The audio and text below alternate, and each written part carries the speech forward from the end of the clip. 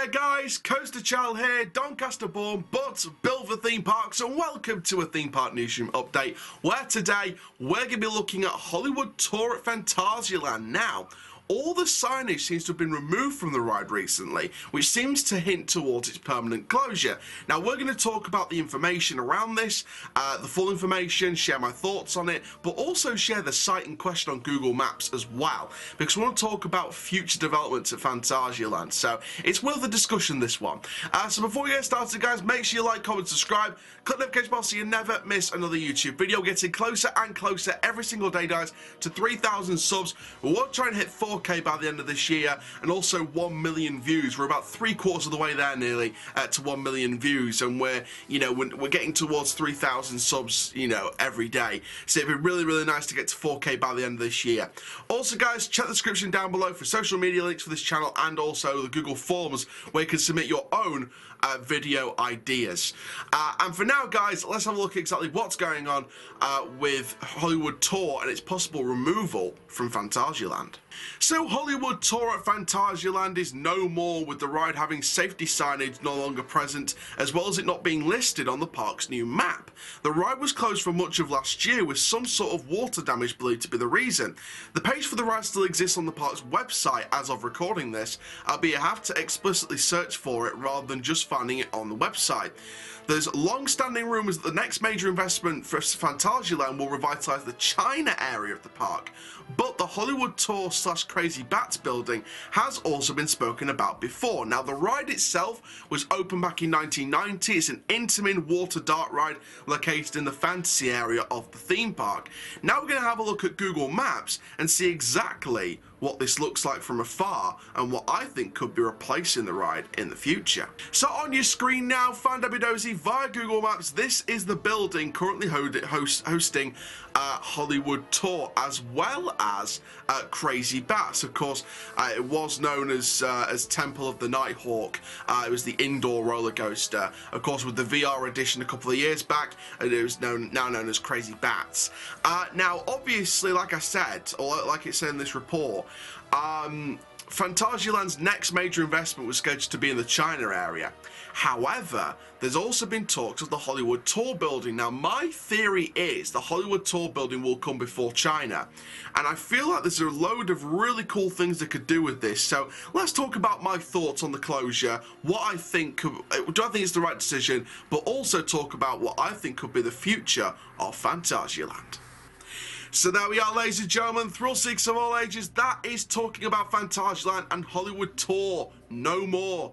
That is a cut. That's a wrap from Hollywood Tour and its history in the park. 1990 to 2019, its last full operating season, or 2020 technically.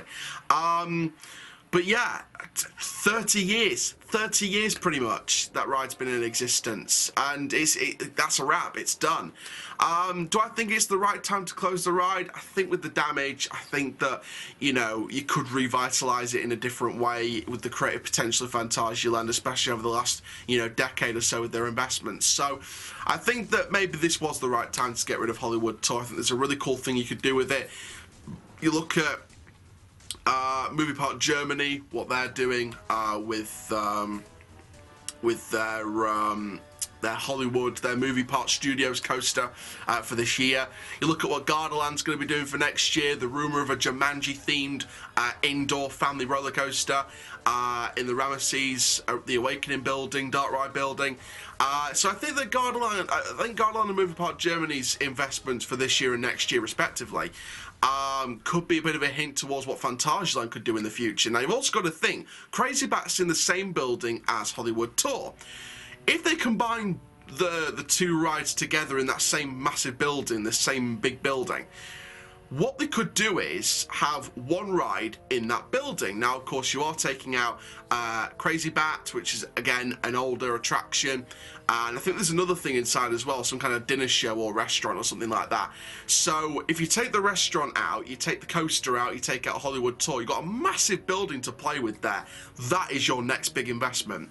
Now, like I said, look at Movie Park Germany, look at Gardaland. I think there's one big way that Phantasialand's going to go with this, and that is an indoor dark coaster. They seem to be on the rise again. You know, we had the classic dark coasters like X at Thorpe Park, or X No Way Out when it was open.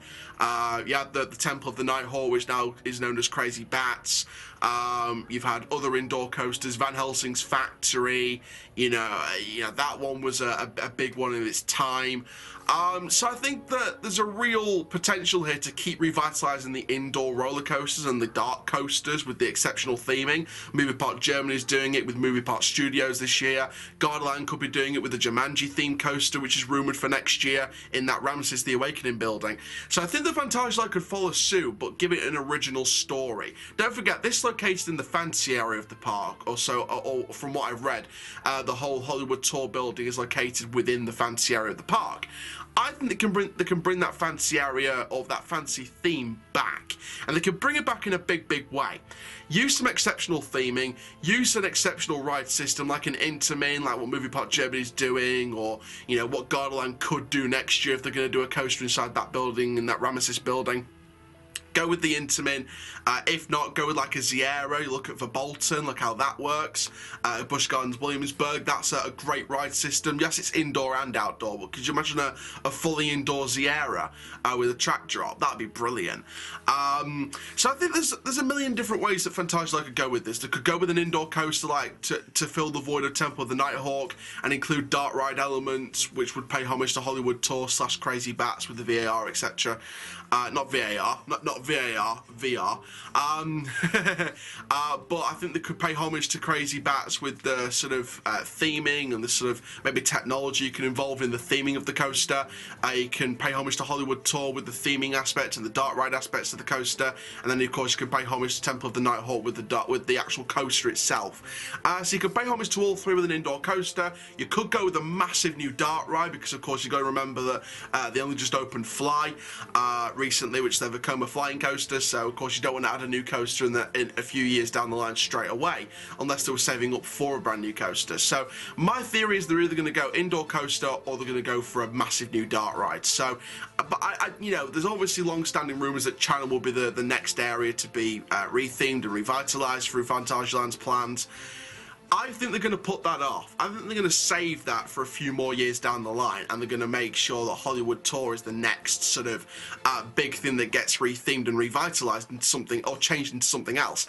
And I think that's what they're going to do. I think they're going to go with Hollywood Tour first rather than China, because I think you got to remember back as well. Hollywood Tour had this what was believed to be a water damage problem, which kept it out for most of last season anyway.